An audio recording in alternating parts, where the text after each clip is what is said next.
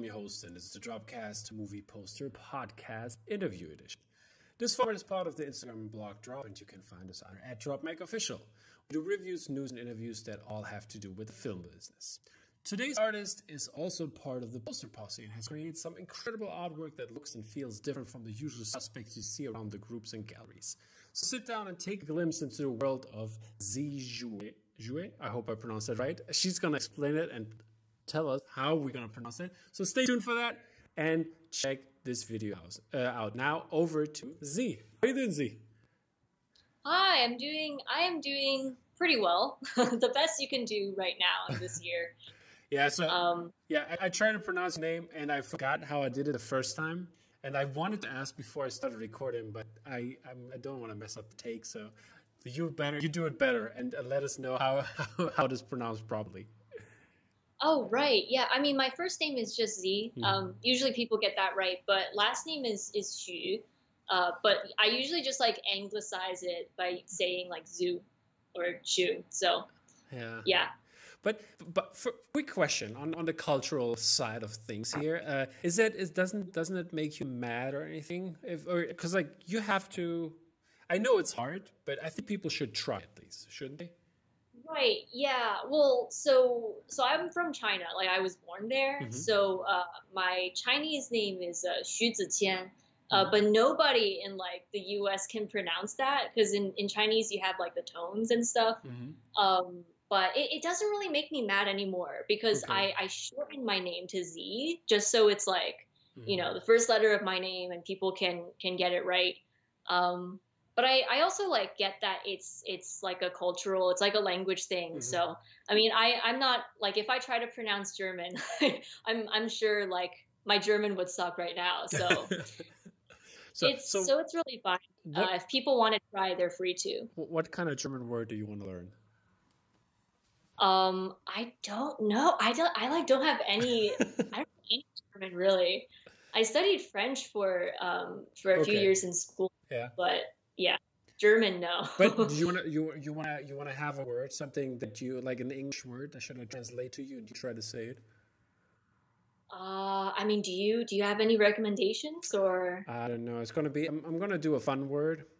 It's gonna be butterfly because like that's like a German word that is like sounds really weird in German, and it's called Schmetterling.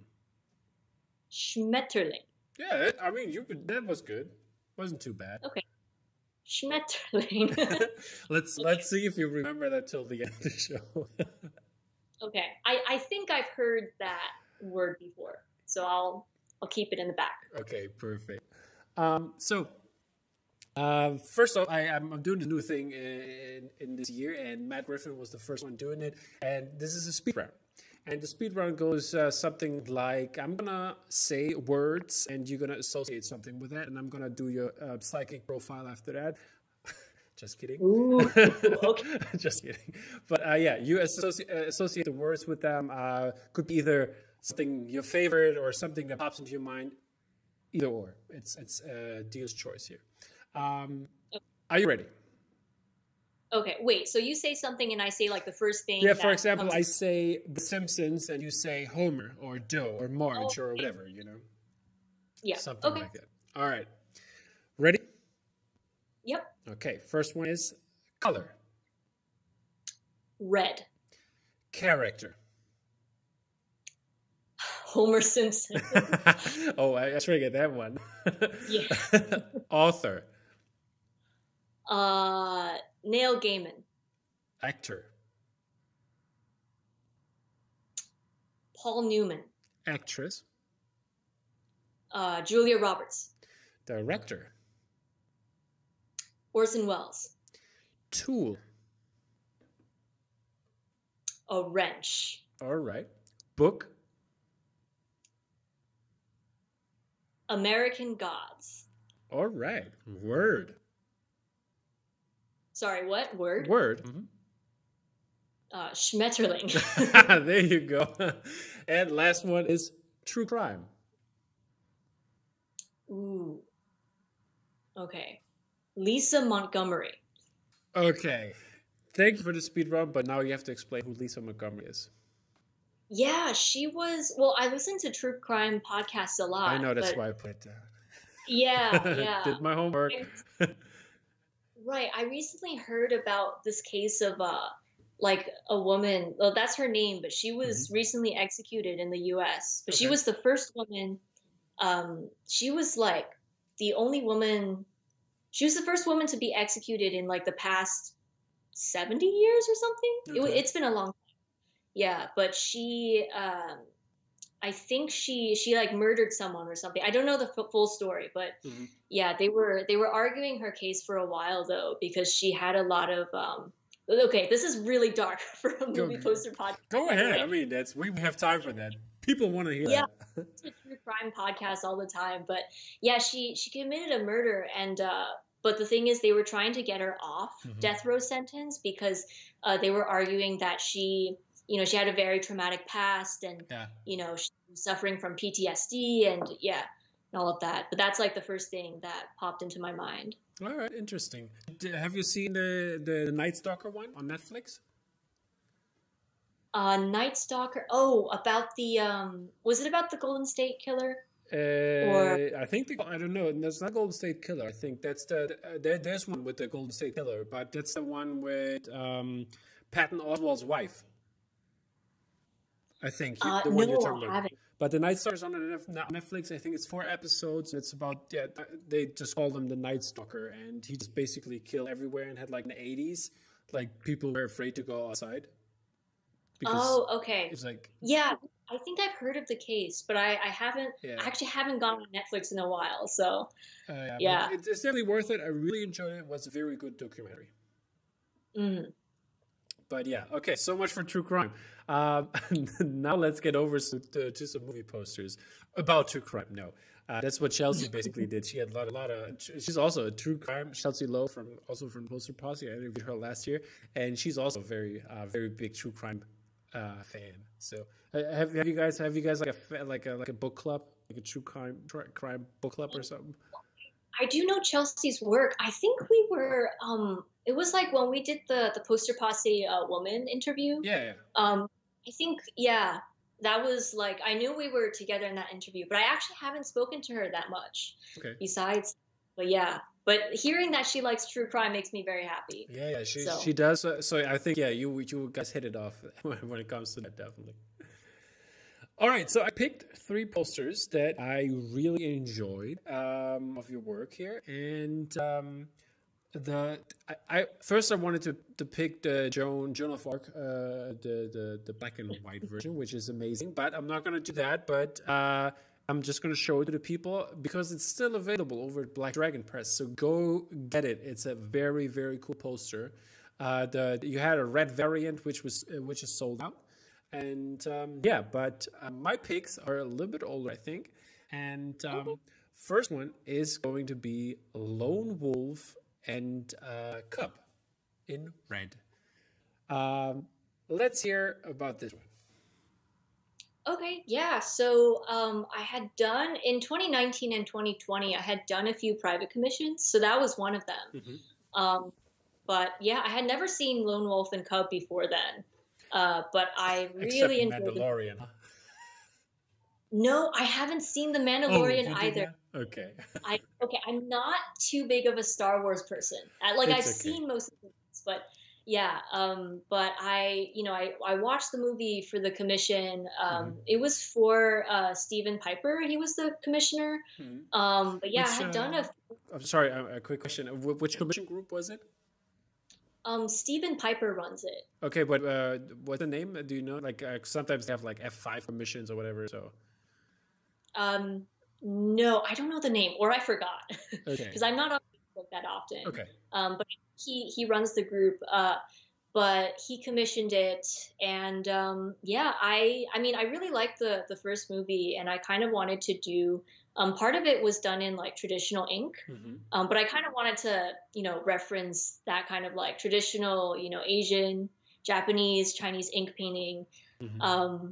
But yeah, I really like the color red, so that's why a lot of my pieces are in the color red. Yeah, I think people got that from the speed round. Yeah.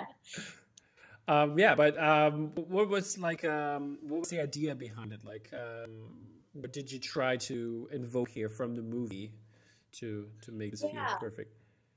Right. Well, the movie was very something I like about those like old, samurai or like old Japanese movies is that Yeah, it's very quiet and like subtle yeah. until it doesn't and get that way until it becomes really loud and like, you have the guy with the sword and he's like slashing enemies apart. Hmm. But like in all of the other moments, it's very like it's very quiet.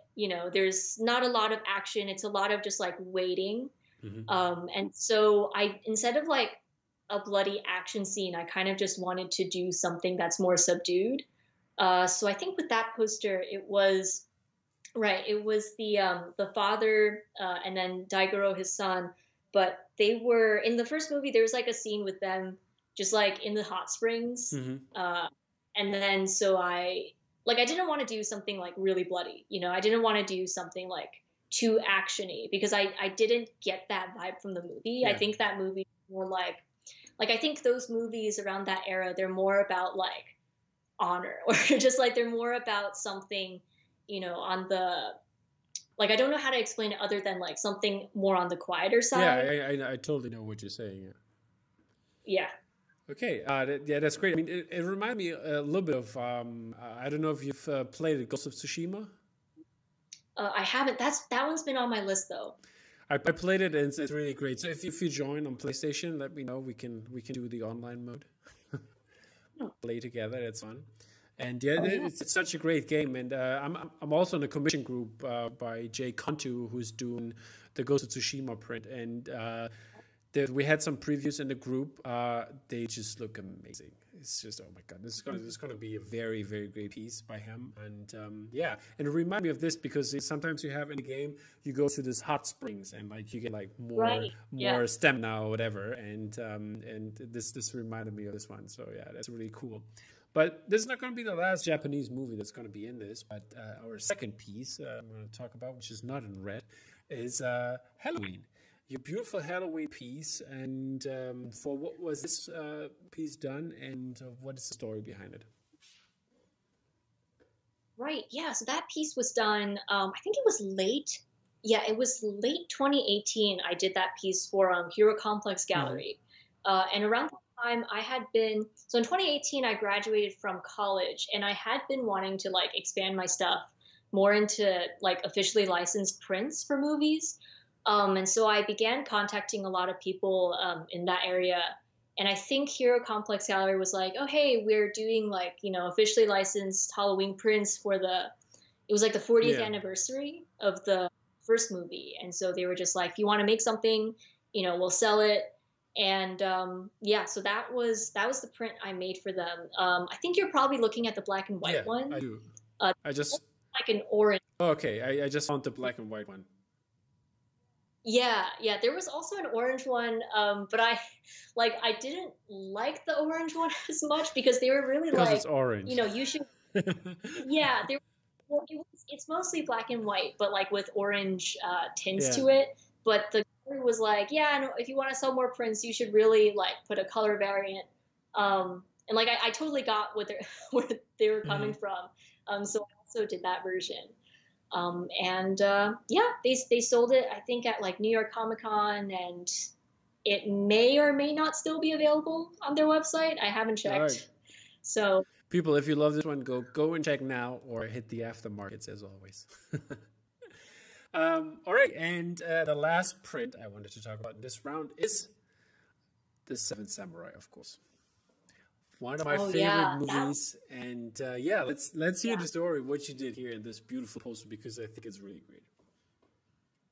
Oh yeah, I mean that one was pretty old actually. It's probably one of my oldest posters I Okay, have on my website. okay, Yeah, that one was probably created either early 2018 or like late hmm, 2017. That was when I was first getting into yeah, AMPs, and so I was also in like a huge. I was watching a lot of classic movies, And I got really into Kurosawa for a while, and I loved that movie. So I was like, okay, I'm gonna do a print for this movie. But yeah, that was it was also one of the first pieces. Like I took up screen printing for a bit in 2018. So it was also one of those first pieces that I did hand pulled screen prints for myself. Okay. Uh, I also like sold it to other people. But now I don't have an access to a screen printing studio like I did back in school. So yeah, but like, other galleries and places have picked it up since, like Hero Complex picked it up a while back. But yeah, with that movie, I mean, I love that movie so much, but it's also, I think the idea with it was that I wanted to do something with like the text of Seven Samurai. Like I wanted to make, I thought it would be like a cool idea to draw all of them, but to make like the seven be in the shape of the sword. And so, yeah, that's the story behind it. Yeah, it's a great piece. I really enjoy it. And then I forgot my question for a second there, but great poster. Let's leave it at that. And I already pulled up, since you said it's your first try, because this would be my kind of next question I want to go into, the way you started. You said you finished college, and which college did you go to, and what did you study and stuff like that? Yeah, I went to Maryland Institute College of Art. It's an art college in Baltimore, Maryland. So I went there between 2014 and 2018.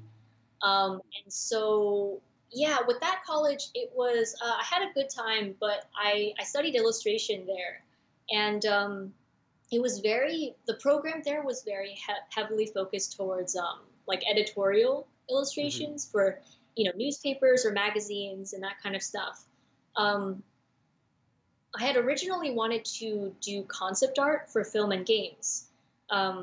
Just because I really love creating stuff. I really loved creating, fan art, and I also really liked to, do stuff like environments and, characters and all that kind of stuff.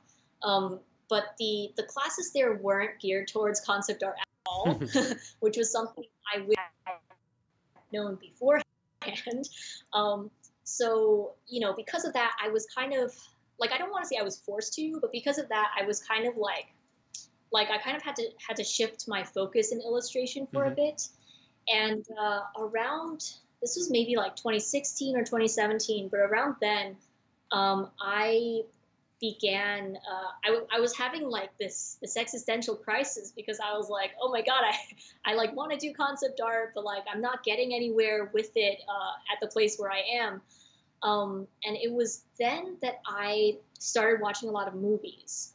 And so first of all, to preface this, I did not grow up like a movie person. I did not watch any movies while growing up. So I had no clue what, good movies were or all of that.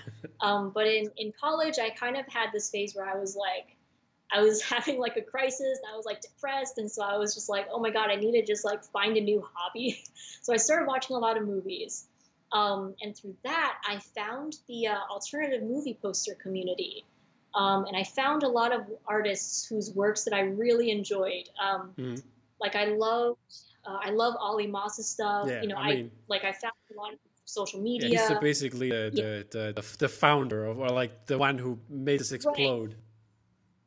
Right. Yeah. And, but I was very inspired by them and like kind of their takes on these movies. Because I thought their ideas were really new and, having their own takes on these, older films or like, classic films, American films where like I just really enjoyed seeing that. And so that's kind of what I shifted my focus to. And I think it really worked out for me because I realized like, I don't know, it was just a change back then that I really liked. And I think everybody else around me saw that too, where they were just like, oh, you really like movies and you seem to be very passionate about this. And so, yeah, like I started making posters around that time and I have not stopped since. So, yep. That's great. Now my question came back to me. I want to ask, what's your favorite Kurosawa movie? Okay, I think so. That's has to be a tie Oh yeah, well, between. let's give us a top three then. Okay, well, like okay, it's either Seven Samurai or Ikiru. Ikaru, okay. Yeah. Yeah, I love that movie a lot. Um, and then the third one, I'm blanking. Maybe Rashomon. I don't know. But I have a lot of Kurosawa movies I have yet to see, Okay, actually. okay, okay. So, yeah. It's tough. I don't know. It's like mine is up there also. Seven Samurai is up there. Ren is up there. Okay. That's the one I haven't seen yet, Yeah, that's actually. a good one. It's a good Yeah. one. Also, Rashomon. Yeah, love the book as well. Yeah. And I have to say, it's not his best movie, but I really liked. Oh no, never mind. Hidden Fortress. Can't forget Hidden Fortress. And but it's not his best Okay. movie. Yeah. Dersu Usada. Because like the story behind it is so crazy.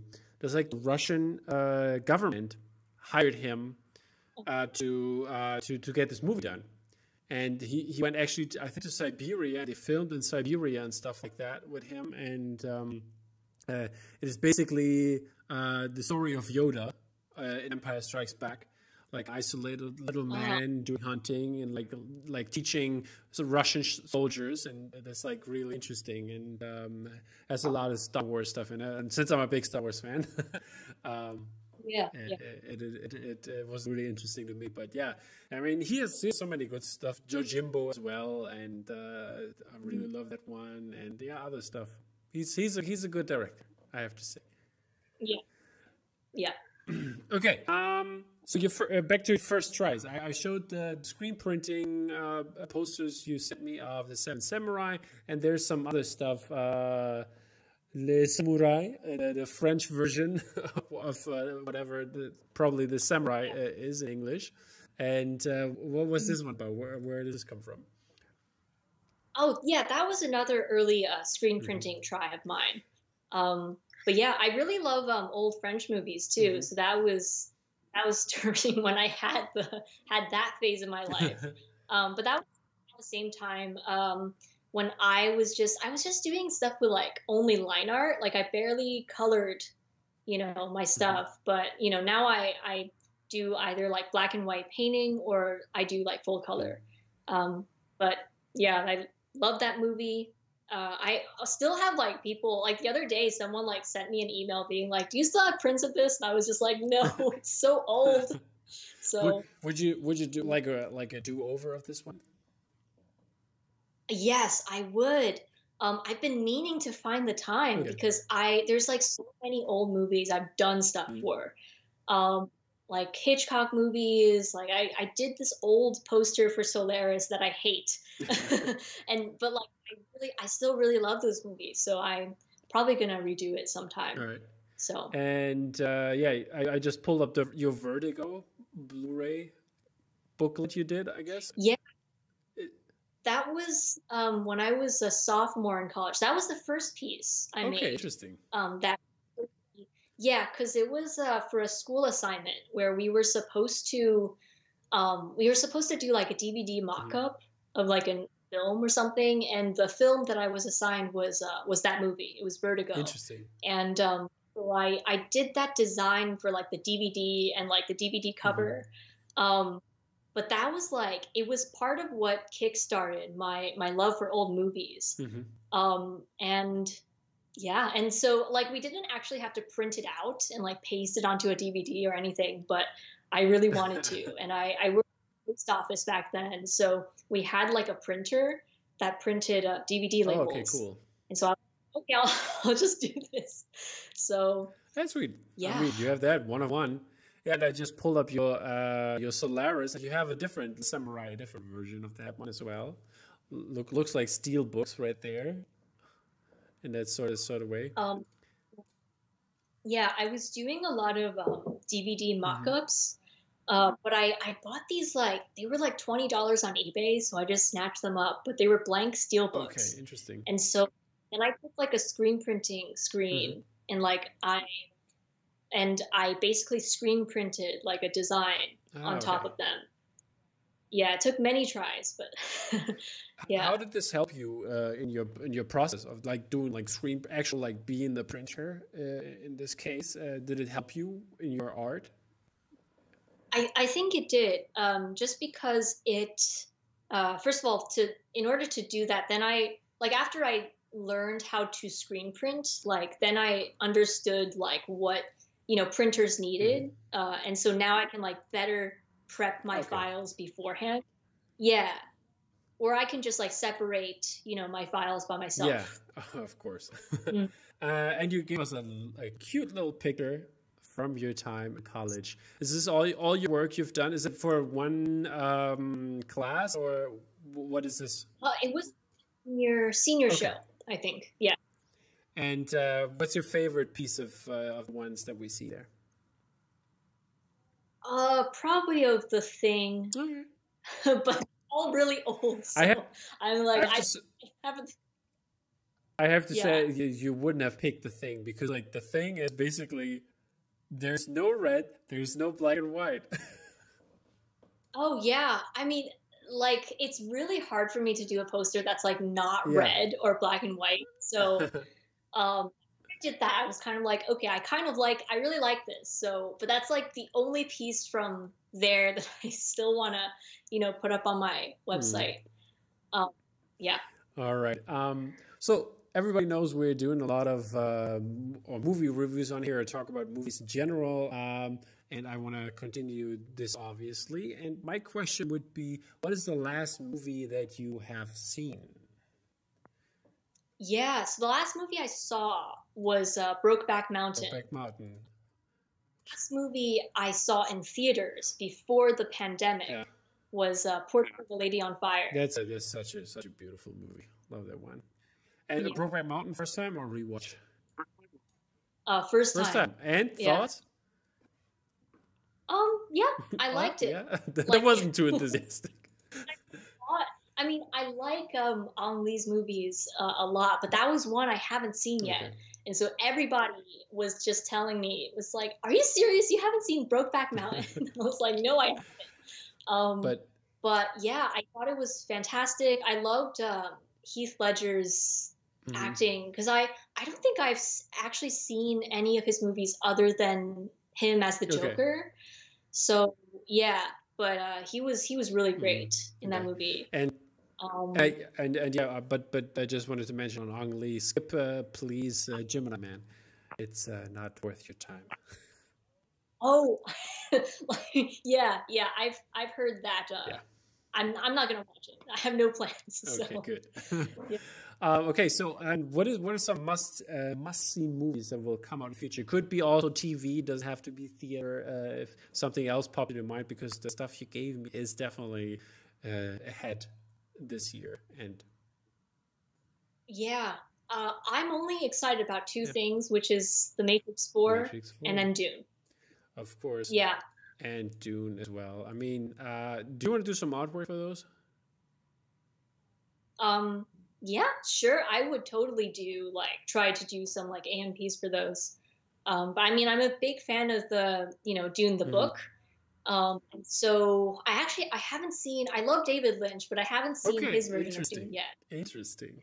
Yeah, because I know he doesn't like his version of Dune, and I know a lot of people are conflicted about it. So I've skipped that one. And then The Matrix, everybody likes The Matrix. Except 2 and 3. Love The Matrix. I thought 2 and 3 were fun. They were fun. I agree. Yeah, I agree with people in that, the first one was the best, obviously. And but I thought 2 and 3 were fun. I'm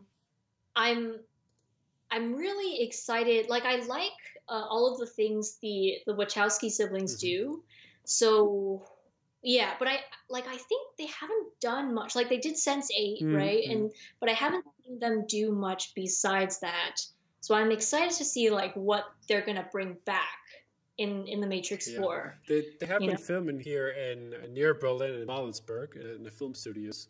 And my buddy, he's an actor, and he filmed his TV show, and he has seen him a couple times around. So and was like a Yeah. little fanboy when one of the sisters came along and like. Yeah, that's awesome. By the way, I don't know if you know about this, but this little thing that they did for the production. They had like they call it Project Ice Cream. That's what the Matrix 4 is called, and they made a poster for that. It was like shaped in an ice cream cone, and the ice cream was on top, just regular ice cream basically, but the cone was in brown, and the Matrix numbers going down into into the cone shape, and they had like a red pill and a blue pill as like little sprinkles on top. Oh, that's really, wait, is it, can I see it on Google or? I don't know. No, okay. I don't know if you can, That's but I found it somewhere and people posted it, and I want to get one, but sadly COVID made like something that didn't work out, and I didn't get one. Yeah. I mean, that sounds really cool though. I think when you Google Project Ice Cream Matrix, Yeah, I Googled it, but I see a picture of Keanu Reeves eating ice cream, but that's it. Yeah, I see that too, but yeah, I guess it's not there. But well, I'll try to find it. I have it somewhere, but I will send it to you. All right, yeah, what's your favorite movie then? My favorite movie. Okay, right now. So I wanted to say Blade Runner, but the thing is, everybody's favorite movie is Blade Runner. So we didn't have that many Blade Runners here yet, so it's all good. Like, I think it's like everybody knows it. Like, okay, I think my favorite movie right now that I saw in 2020 was Perfect Blue. All right, let's hear about that, because I have not seen it, but I read good things about it. It's so good. Yeah, it's a Satoshi Kon film. And I had previously only seen a few of his other works, and I enjoyed them. But I hadn't seen Perfect Blue until 2020. And I watched that for the first time, and it blew my mind. Like, the way I could describe it is, like, have you seen Mulholland Drive by David? Yes, I have. Okay. If you take Mulholland Drive and make that into an anime, make that into a Japanese animated film, but like, shorten it and just like make it a lot. I don't want to say better, but like just very similar to that movie. But it's about this singer who wants to transition into becoming an actress. Yeah. But there's like someone who's stalking her. And at first it's just this really, like, there's like poppy Japanese music playing, and it's just this really like sweet, image of Japan in the 80s. But as the movie goes on, it gets really dark. Yeah. It's kind of like a psychological thriller. And yeah, and like she begins like suffering from like psychosis and like delusions. And I don't want to explain too much if you haven't seen it, but it's it sounds good though. Yeah. I'm sorry, I was distracted for a little second here because it was 6 p.m. here in Germany, and the drop came through, and I have to say on air I got a poster. Oh wait, you got it? Yeah, I think so. I'm just gonna see if it's gonna be available, and it did. It was confirmed. I got a poster. Oh my gosh! Congrats! So thank you so much.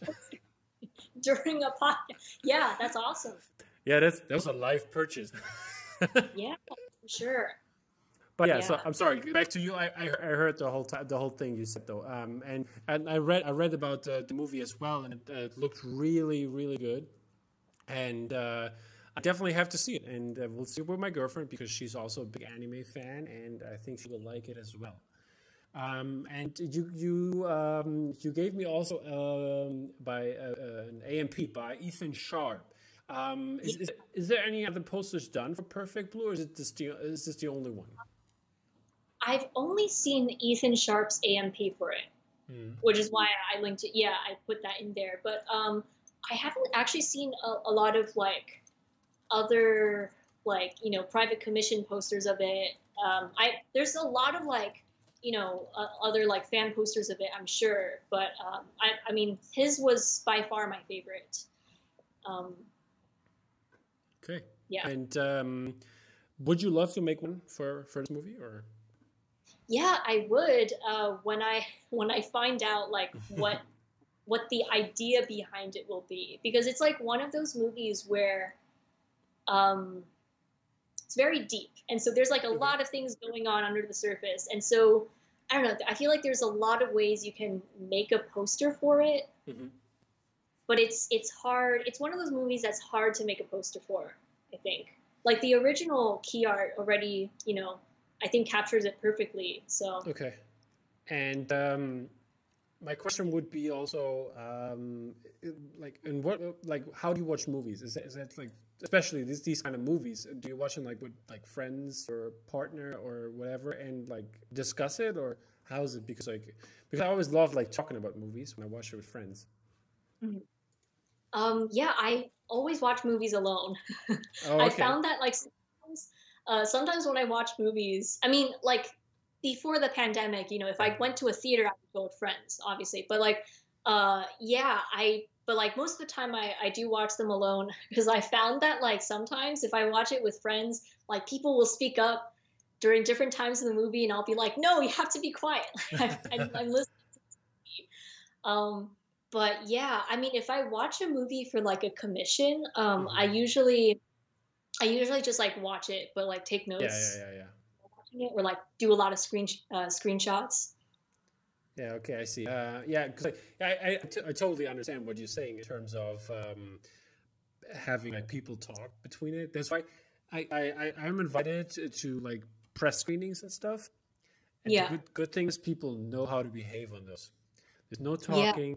There's no cell phones, because the movies come out early, so you have to give up your cell phone at the entrance. And it's like you can watch it perfectly, and afterwards you discuss with your colleagues. So it's like, even though the good thing is, even though if people didn't like it, it's not like, oh, it's a trash movie. It's more like, oh yeah, I didn't like it because this and that. So it's more of a conversation, and I really enjoy that part. And my girlfriend, she's a screenwriter. And she so she loves to watch movies as well, and we like talk about it a lot in terms of like structure and stuff like that. So it's always fun to dissect the movies. Yeah, but yeah, that's always a good thing to watch movies like that. And I also, I love to watch movies early in the morning, 10 a.m. It's the perfect time to watch a movie. But I don't know, there's only a few people who share this kind of thinking. I haven't heard. Yeah, yeah. You're like, I guess, like one of the only people I've heard from who likes early morning movies. Because usually I like it when it's like all dark out. So, and then I can turn off the lights, and it's even more dark. Yeah, if you watch it at home, but I love like watching it at the cinema. Okay, yeah. It's dark there. It doesn't matter what time it is a day. But for most of them, it's like, well, the day is over. You feel like, so like for them, it's like an evening thing, because after that, you basically just talk about it a little bit, then you go to bed. But the rest of the day is still there, But I like that fact. I like to watch it, talk about it. Oh, and then let's do another round. Yeah, that makes sense. I should try like more morning watches then.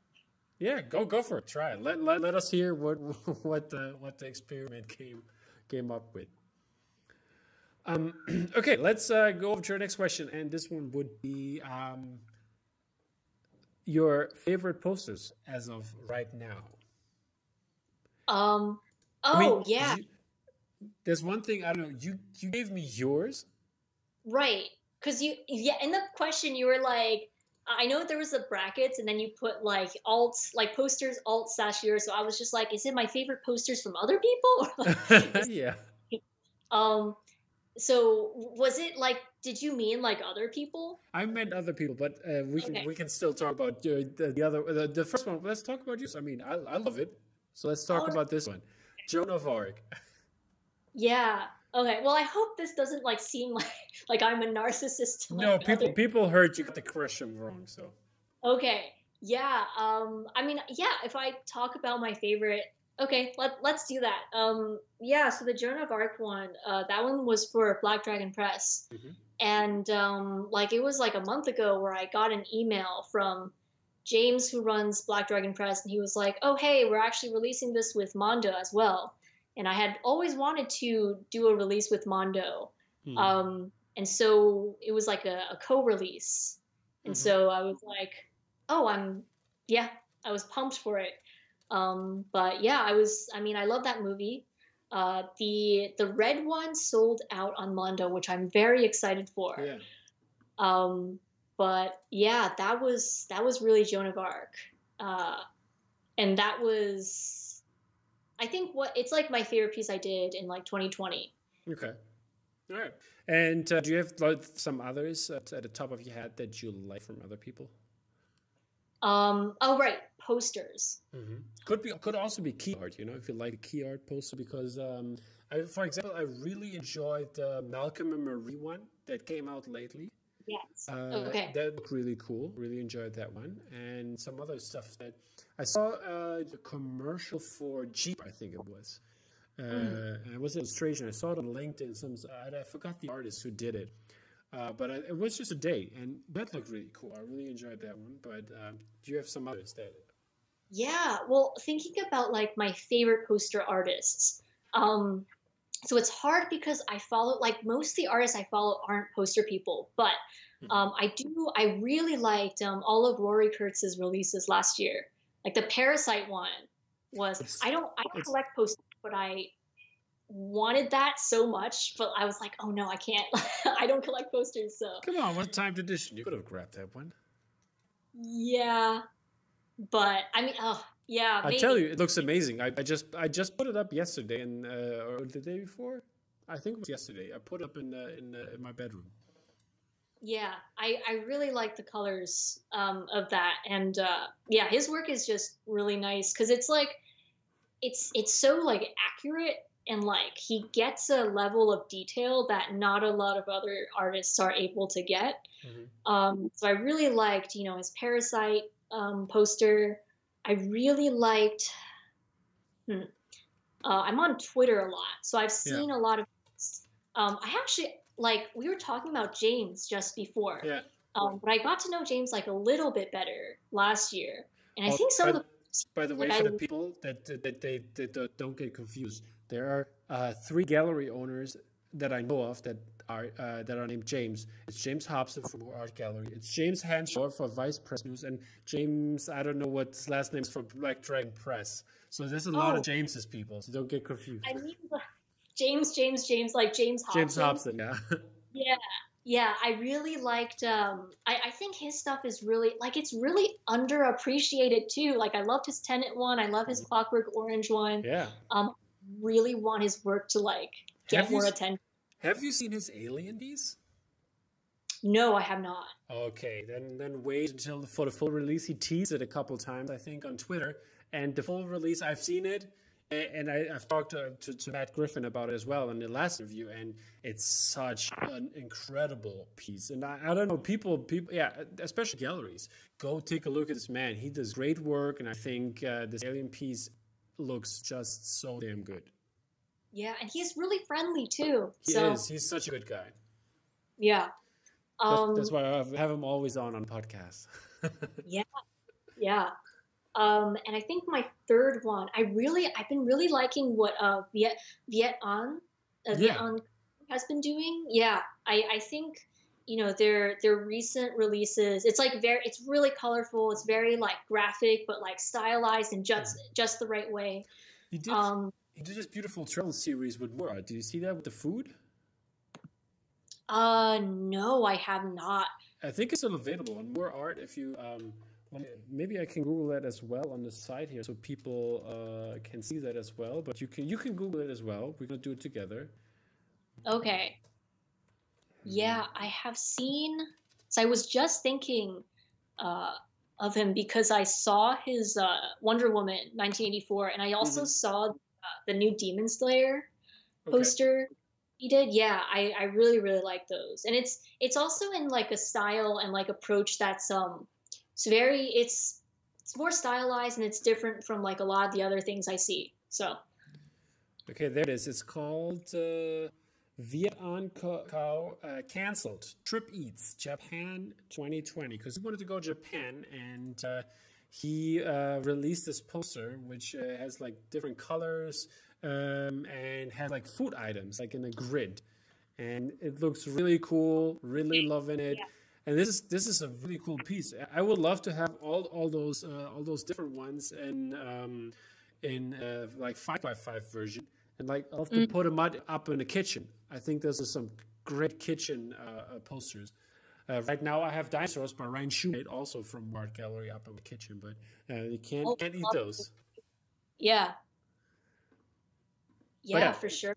That's a great piece. I really enjoying it. So yeah, more artists pumping out some really good stuff, so people will pay attention to that. And I think when I talked to James, and I think he has you in mind for some project in the future. Ooh, okay. I'm going to tell you off record. I hope I'm not saying anything wrong, James. Well, I am always available, so I'm just going to be here waiting. All Okay, so since we talked about collecting, because you mentioned already you do not collect really, but is there something that you collect in a sort of sense, or? I mean, I collect, with posters I don't collect because I don't have the money to collect posters right now. I would love to collect someday. Come on, you make me look bad now. No, but I mean, I look like I'm super rich now. No, it's I mean, I just don't want to, I do spend money on art, and it's usually my friends' prints. I have a lot of art that my friends send me, and that kind of stuff. I recently got a cork board full of just all of the prints I've gathered from friends or acquaintances last year. But yeah, I would like to collect posters someday, but I also I need to plan out, because I feel if you're a poster collector, you got to have a lot of space on your walls, and you just got to plan out what are you going to frame and all of that. But this is, I'm telling you, I did this very meticulously. I have around 200 posters, or 200 artwork that I could put up. So they're not all posters, but or handbills on there as well. And I basically measured all of this, put it in pixel. This is the height is 2.8 meters, and so I put 2,800 pixels. And I did the same with the with all the other measurements.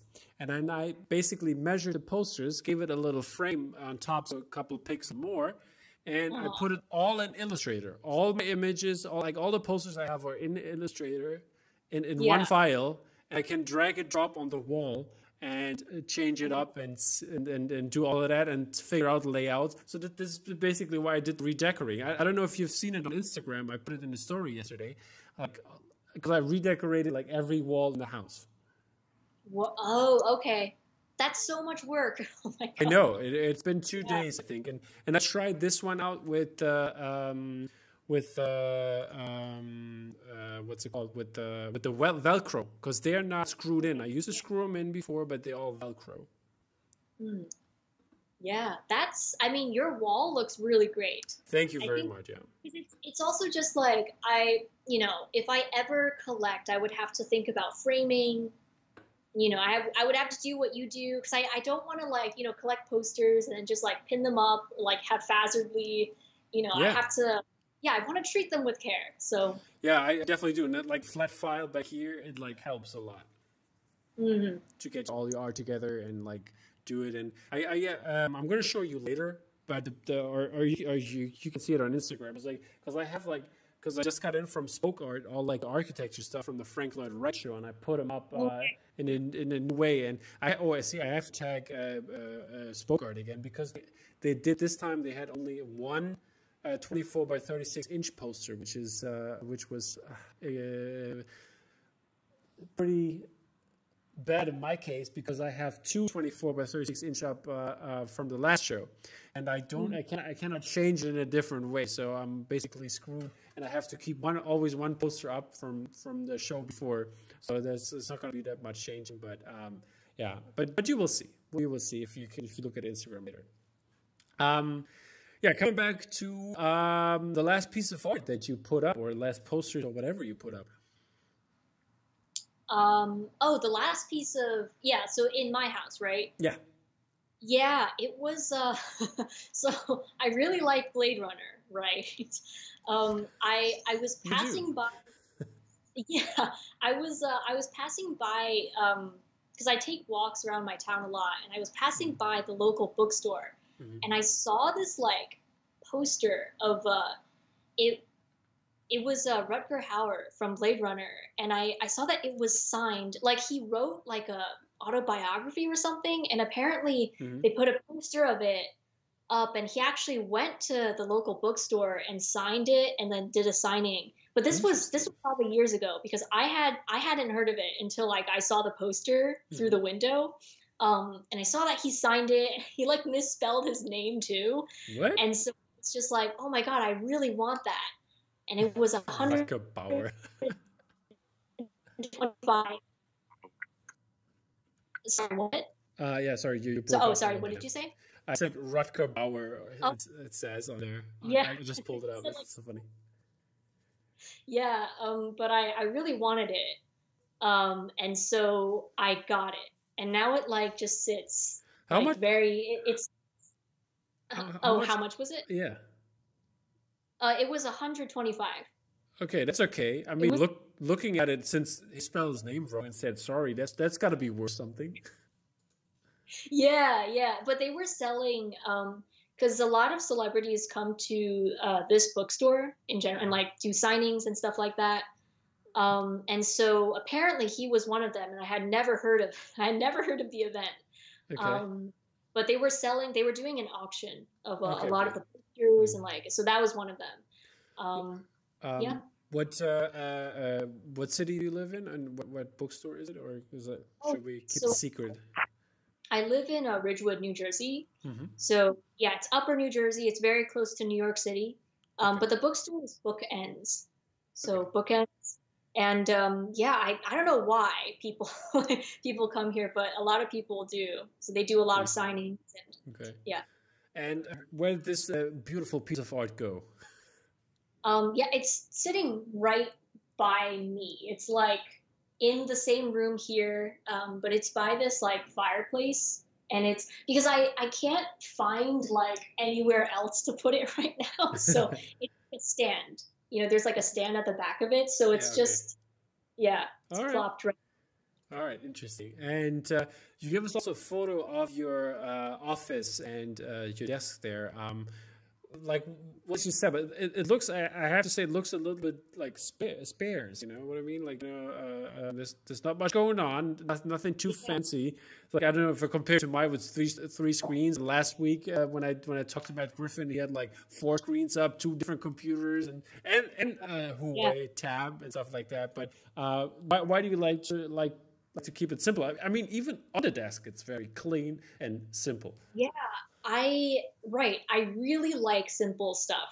Hmm. So I think it's I was actually on another podcast a few months ago, Okay. and we were also talking about desk setups, and I showed her my I showed the host a picture of Hmm. my desk. She was just like, "There's nothing on here," and I'm just like, "That's right. It's only like a desk.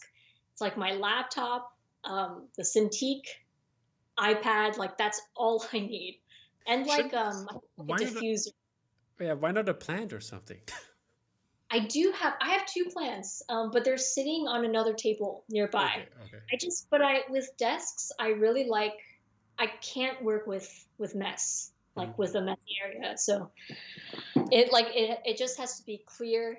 I clean a lot. Like I'm very neat in real life, like as a person.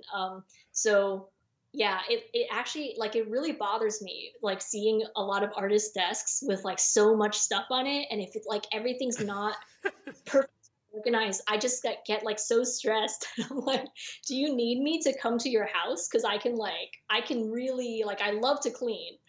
I will gladly organize the Yeah, desk. you shouldn't say that too loud. You're gonna get some inquiries now. Yeah, I mean, but it just like I'm just that type of person. But I also know like a lot of other artists, they have to work with like a billion stuff, Yeah. lying. Is your desktop is it like clutter free as well? No files, Yeah, nothing. All right. there's 0 things. All right. Good.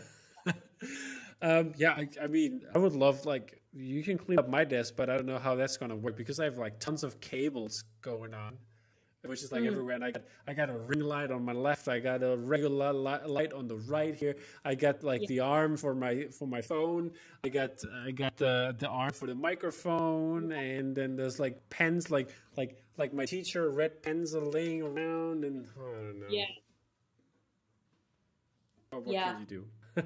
I mean, there's no other way around. I would love to do it a different way, but it's all needed, and I can't do it in any other way.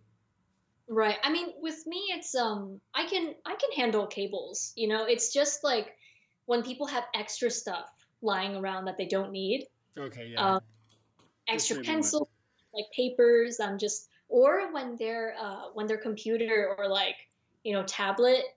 Sometimes I can see that it's dirty, and so Oh, I'm yeah. my God, you have to wipe it down. Right So now. yeah, Yeah, I yeah. understand that. That's one of the things I don't like as well. So, yeah. Alrighty. So we've seen you a little bit of your apartment, your office. Is that do you live in an apartment or house? How like is that? Oh yeah, right. So I live with my entire family. Okay. So we live in a house, New Jersey. So All right. Okay. So is that? But your office is not at the same time also your bedroom, apartment, or whatever. oh no, it's I have this neat little space to myself. It's in this room that's like it's like the room that's adjacent to the porch or like the backyard outside. Yeah, we could see it in I think a little bit in the picture. Yeah, so there's like there's a lot of good like natural lighting coming through. Hmm. Well, Yeah, I mean that's what I love about my apartment. You can't see it right now because it's already dark here, but in the summer you can definitely. It's like I have like a southwest balcony, so I get like the whole day. I have sun on the balcony in the apartment. They have like top like floor to ceiling windows, and yeah. yeah, so it's like really good stuff. I'm glad I have this. I Yeah. enjoy the light as well because it's so important. You don't feel like Yeah. claustrophobic in the darkness. Yeah, a lot of people, I think a lot of artists are like they're missing vitamin D. So Don't if stay you in a have cave. yeah, if you have a space with a lot of windows, Yeah, that's really good. I know people can't tell look at me because I'm like so pale, but but I get vitamin D. People, don't worry. It's just I have the vampire look. Mm. Okay. Next thing is since we talked about your desk, I want to know are there any projects you're working on right now? I've seen you are now a comic book cover illustrator. Yeah, I do. I recently did it's my first variant cover for DC Comics. Hmm. Just because I wanted to expand. I mean, I had always been working like posters was always like one of the things I did. It Hmm. wasn't really my main thing because I really like to step in other areas as well. So Hmm. last year I really wanted to get more into comic cover art, Hmm. just because I had a lot of people telling me my art would work for that area pretty well, um, and it was kind of this really strange thing from the universe where I like set that intention. I was like, okay, I think I'm gonna do more comic covers. And then I had DC reach out to me around December. They were like, Hmm. "Oh, hey, do you want to do, something for the Flash?" So, yeah, that was kind of just like something wild that happened. But besides comic covers, I also do concept art for Hmm. film, commercials, and also games. Hmm. But you can't see it right now because most of it is under NDA. Of course, like always. Yeah, like it's the pain of all artists. But Hmm. yeah, I do a lot of concept work. I'm currently working on an indie game with a few other people. But right now, I actually just finished up like a batch of work at the end of 2020 and beginning of 2021. Hmm. So I think I'm like free. Like I'm almost free. I have to do this one thing for a client, and I Yeah. don't know if I'm allowed to talk about it. Yeah, then Um, don't. We don't want to get in trouble. right? Yeah, don't want to break any NDAs. So Um, I know you did DC now, but do you also want to do Marvel? Yeah, I mean, if I've already like sent my work to, all of the comics people and like Marvel, Hmm. Valiant, yeah, all of them. So, if it happens, then I'll be more than glad to do it. Like Um, the thing about comics is that, um, I know that not a lot of people do it full time, mhm, just because I think that, like a lot of like comic covers don't tend to pay well, you know, mhm. and so, and I mean, comics as a whole industry does not tend to pay well at all. Um, and the other thing is that I don't like, I have read comics in my life, but like, it's not, like, I don't really read it for fun or anything, so Mm. it's like, I'm not too passionate about it, but if I get more work, like, I'll be glad to do it. Okay, people, get her more work so she reads more comic books. You Yeah. heard. Yeah. Um, I had a Batman phase though. okay, okay, Yeah. yeah, fair enough, fair enough. Um, what I wanted to ask, oh yeah, did you talk to Dolly about it? Because he's done some cover art recently, Yeah, and I love his work. Yeah. so Uh, he would be somebody I think who could who could help you get in touch with people from the comic right. book world. Yeah, I've talked to a lot of cover artists, but yeah, I mean I had talked to Diwali, but I not about comics yet. So All right, good. um, Next question would be: how do you approach your projects in general? Is there like an idea? How did you get from 0 to 100 basically? How much time do you plan in, and yeah, and stuff like that? yeah, with approaching projects, I usually, well, if it's like movie related, or I usually search for a scene in the movie that captures the most emotions, or where Hmm. the character is doing like an interesting pose, or something like that. And then I will try to recreate it. I do use a lot of reference, and Hmm. if I don't have like the correct reference, I'll use one of those 3D modeler things and like make a. Oh, you're good at that?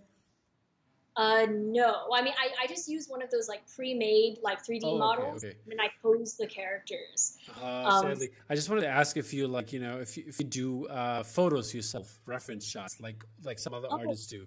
yeah, I also do those. Okay, you have those? I do those, but like I usually delete them afterwards.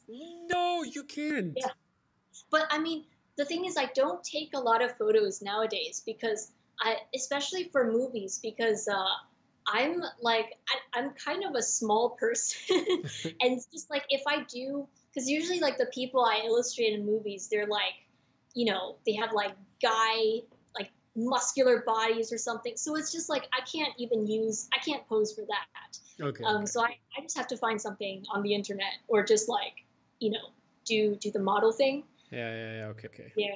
But how tall are we talking? 5'5", 5'6"? Yeah. Around 5'5". All right, Yeah. all right. Okay, fair enough. That's almost a whole foot. Yeah. Yeah. I mean, between us. Oh, okay. Wait, so you're really tall. I'm kind of tall. Yeah, 6'3". Okay. Yeah. Okay. And yes, how much time do you plan for a project? Is it something like, are you just live off deadlines, or because like, Yeah. okay, yeah, okay. Yeah. I live off of deadlines. As long as they give me a deadline, I can plan. Hmm.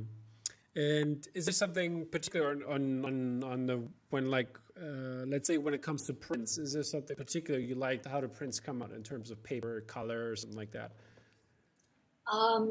No, not. I have no preferences. As long as yeah, I just leave it. I really just leave it up to the printer. Okay, okay, interesting. Right. I have no clue about papers, or like I know what a G clay is, and Yeah, I know like various screen printing papers and all of that, but I'm kind of just like I don't really care what you print it on as long as it looks good. but So like, do you have like color preferences for example? Is that like something you would like suggest? Because like I heard we had like when I talked to Matt Taylor about his Palm Springs piece, he was like saying that he found this with Mondo, this very cream-ish kind of paper that he really loves, and he used it in a lot of his prints. And is there something like that for you, or you just don't know anything about that? No, I don't know. Okay, fair enough. Yeah, I think like I'll learn more of it as I go along. Okay. But yeah, because with me, I care very much about like the way I draw and like the way the piece looks. Mm-hmm. But like in terms of the printer and like the color or the color and also the paper it comes out on, I don't know anything. Oh, all right, So okay. I mean, I think that's a whole different like science for itself, how all right. this comes out. So, what would you say is the most challenging project you had so far?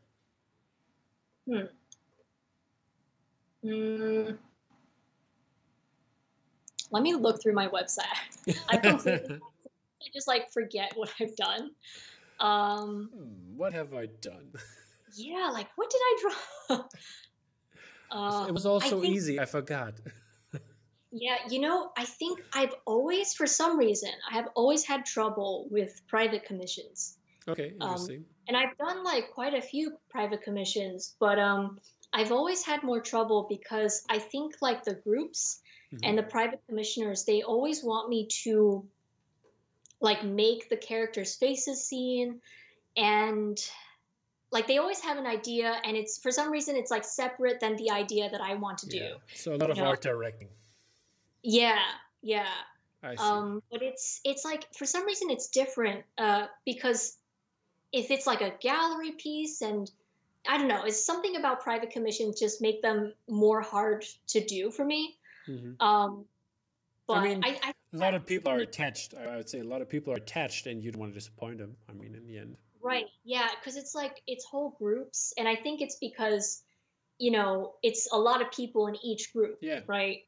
Yeah. So they're all kind of the art directors, and so yeah, for me, it's a bit more. I don't want to say stressful, but it's a bit more harder. Like it's harder to capture like what I want to capture and what's like right for them as well. That's interesting because like I don't know.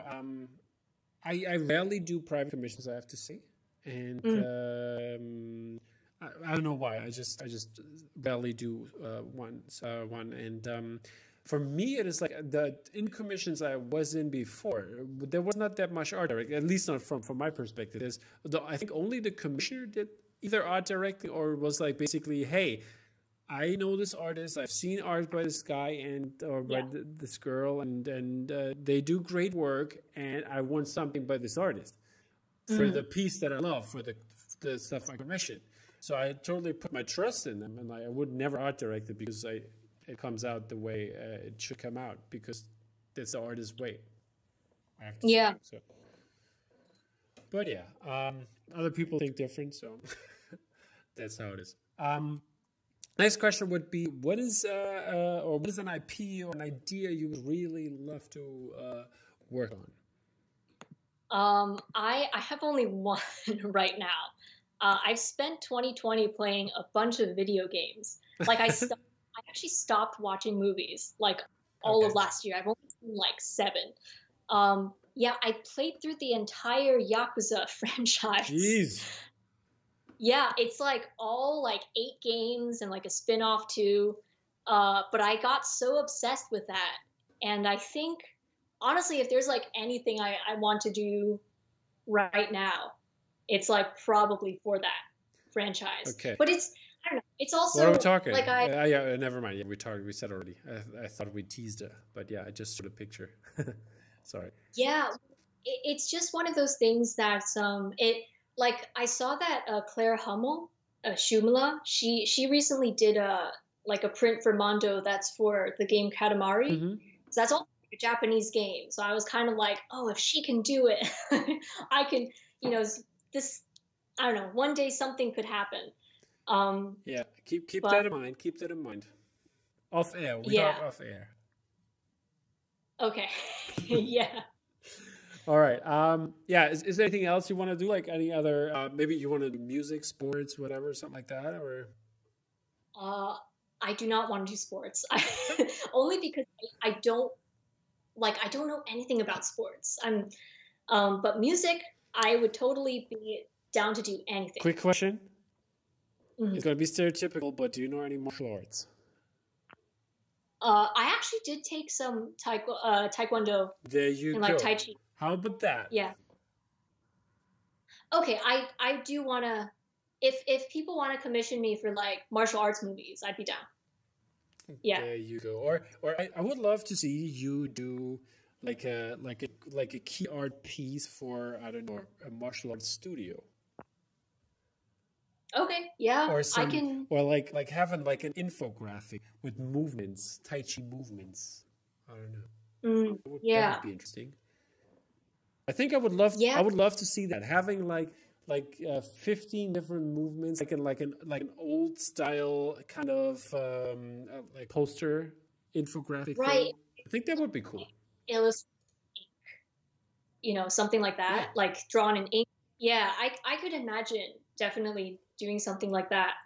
Yeah, I miss doing it because like classes were canceled since the pandemic. Yeah. So, but yeah, totally. All right. So if that's gonna happen, I want a poster. Oh yeah, All right. yeah, for sure. Great. Good that we clarified that. You heard it here, people. I have witnesses. Okay, now we're gonna come to one of my favorite questions. I really love the answers that come out of this one, and it is, which classical artist would you like to see make a film poster? Yeah, that one was a hard question. I want to see, because I think some of my favorite posters are done by artists from different cultures, Okay.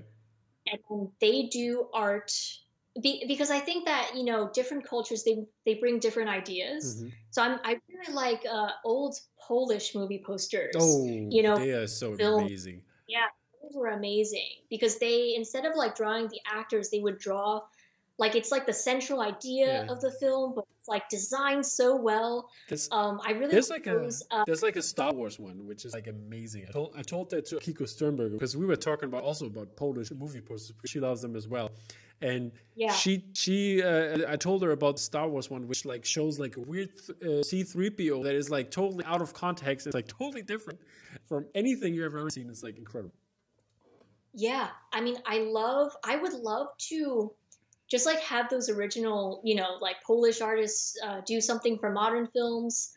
But I really like those kind of things. I love, so something that like really influences my own art is ink painting. So like Asian ink painting. I love, classical Chinese styles of like ink paintings. So I would like to see just like more artists like that do like movie art, but in that style. So one of the pictures I remember linking you for that question is there's this artist named Peter Lee, but he did like it's not even a poster, but he just like illustrated the aliens from Ridley Scott's like Alien, but he did it in that like Chinese ink style. And it's like really, I love that kind of stuff. I think it's just like super unique. Okay, but what franchise? What other franchise would you like to tackle him? Is he alive, Peter? At least he's still living. Yes, yeah, contemporary. But I think he does it in the classical, Okay. This is gonna be a little bit tough, but keep going. What franchise would you do? I don't. I actually don't. I guess because I was talking more about styles. But imagine, I actually don't know. Imagine that, but you have. I'm sorry, I have to hold you that you have to say a movie or a franchise that you would love to do in that style, and in this classical art style. Okay. Sorry, I'm like blanking out here. Pick a blockbuster. Okay. Maybe makes it easier. Oh, let's do something really funny. Like it's just like two things that are totally different. Like Die Hard, Perfect. Or yeah. Die Hard got the Japanese way in there, so it's okay. There's some connection. Yeah. True. Yeah. But it's I think it would be really funny and just like really nice to see like Mm-hmm. some like serious like classical art style, but like Yeah. rendered in like Hollywood, you know. Um, have you seen the podcast, like a full interview before? It's okay if you say no. It's not like to put you on the spot, but have you? I have seen not a full interview, but I've like briefly skimmed your Okay. other. Here it is, because you probably skip this question because I always Right. ask this one. And the thing is that my plan for 2021 is to get a book going.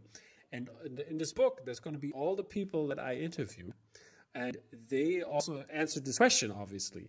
And now the Yeah. challenge is to create that poster in the style they said they would by this artist. Oh, okay.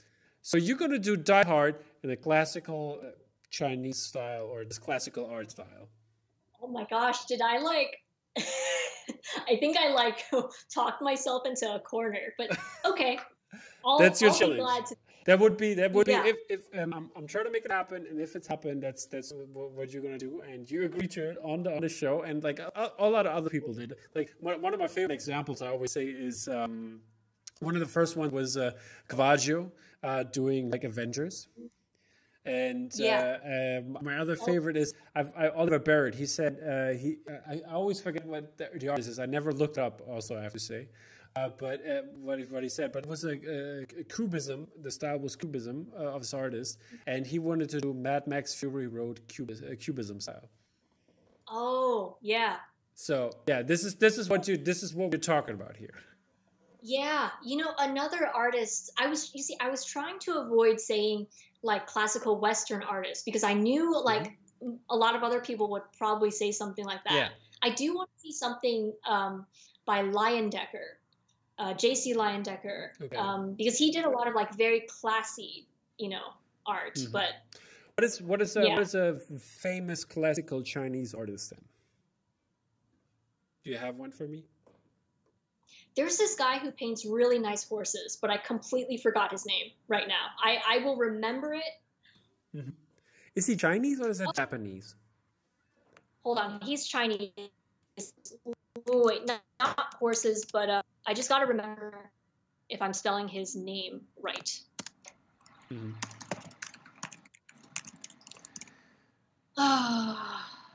Okay, This- I'll send you his name later because I'm blanking on the name right now. It's okay. Don't worry. We can edit in the comments or whatever, and then have it in there. That's all fine. But yeah, so because I was wondering, because like that's one of the questions I always ask myself. Like there's like all those European and Western artists that are famous for throughout centuries that we all know about, like Rembrandt, Dürer, this and that. Yeah. And but I rarely see like even like from the Middle East and all from this area, you rarely see paintings and stuff like that. I mean, I don't know if it's about the aristocracy that happened in that time, the monarchies that were going on, and people said, "Hey, paint me," and stuff like that. I don't know if that's the difference here, but I always wondered that, Well, I think the philosophy of art. First of all, I remembered his name. He didn't paint horses. He painted a lot of shrimps. But Shrimps, an artist, the that's proper nice. artist, Qi Bai Shi.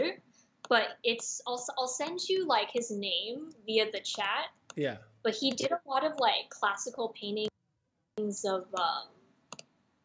of shrimps and just like animals I and that like kind of that. stuff.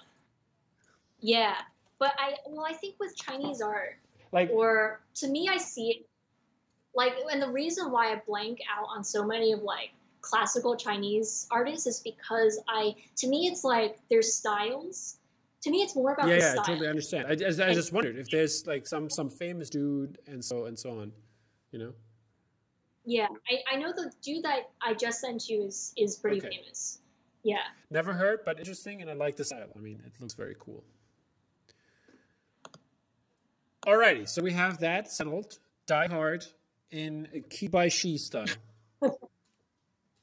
Yeah, or like in a Chinese painting style. Yeah. I'm just gonna nail it down on Kibaishi because like this is what we're going with, because like we always pair artist and Right. and the artist style in this case. And so that's fine. And I can't wait. So like, yeah, I'm gonna talk to a couple people that probably, hopefully, make this happen this year, and then I will definitely get back to you. And I hope you find a time to create something. And it doesn't have to be digital. You can also use all kinds of mediums. We just have to scan it and get it in there. Yeah. Alrighty. Then it's not a question for the people out there. I wanted to know if you have some tips for the beginners out there when it comes to like hardware, software, utensils, maybe social media strategies. I don't know, something that helps the people get out there and get going. Right. Yeah. For tips for beginners, I would just say to draw what you like, but to do a lot of it. I think that's just like the only way you get better. I think like I was very lucky in that when I was younger, like, I mean, I have a very supportive family, but I was also just like very, like, it was kind of an obsession drawing. And so I think I was able to start at a very young age because of it. But yeah, it's really like, literally the only advice I would have is to just like draw the stuff you like, because that's just like the stuff that will keep you drawing. For social media strategies, I have nothing to say except to just talk a lot because I all the time on like Twitter and stuff, and I think that helps, you know, push my visibility to other people. So, yep. All right, sounds great. And yeah, last but not least, I want to give you the chance to give some shout outs to fellow artists, friends, family, this and that, and all the shebang that comes with it. And in the end, let us know where people can find you. I have the Instagram link obviously in there, so people the Instagram handle in here, so people find you definitely. But maybe your website and other media where people need to look you up. Okay. Yeah. I mean, shout outs. I have this one. Okay. I told my friends I was going on this podcast, and one of them actually, like, one of them is an illustrator, but like, they don't do movie posters or anything, but they were just like, can you please shout me out? So, okay. Sloan. Their at is on Twitter. It's plastic, but it's spelled PLAEST2K. I want to shout out my very loving family for loving the arts and for supporting me all the way. Yeah, I also want to shout out Tracy Chang, who has helped me as like both a mentor and now a really, really great friend of mine. She recently did the official posters for the Biden-Harris inauguration, which was beautiful. And yeah, and if people want to find me, my website is zixu.co. And then I can be found on Twitter, Instagram, Facebook. My usernames there it's Zikix. So it's I have it down here so people see it already. Okay, yeah, ZIQQIX. Perfect. So yeah, thank you for shouting out Tracy. So Tracy, if you hear this, please come on the show. I tried to get you on last year. It didn't happen, but maybe times are easier for you now. So that would be also great to have her here and talk about her art and the way that she taught you, maybe. Oh, yeah. Alrighty, Z, it has been such a pleasure to have you on. Thank you so much for coming on, and thank you for all the people out there watching and listening to the podcast in either form. And next week we will have some more releases, of course, and then after that we will have another artist. I think it will be Attack Peter coming on soon. So stay tuned for that, and I will. I will see you soon, obviously, with the poster posse, so I cannot forget that. And, that's it. Thank you so much, Lee. Take care. All right, thanks.